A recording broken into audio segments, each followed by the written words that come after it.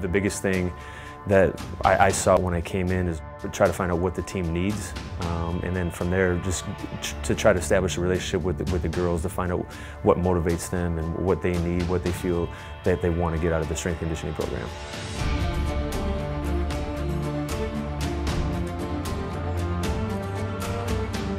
The goal of the preseason is to get them not just ready physically, but mentally ready too.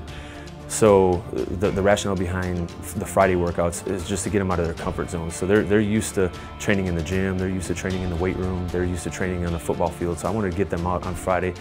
And most times they don't know where we're going until the morning of.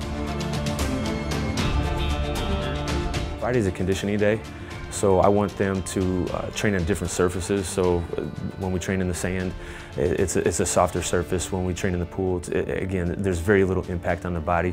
And the kickboxing class, there is a little bit of impact, but there's not a lot of damage to the joints. So it's a good way to get a great conditioning session in, but to take some of the load off the body.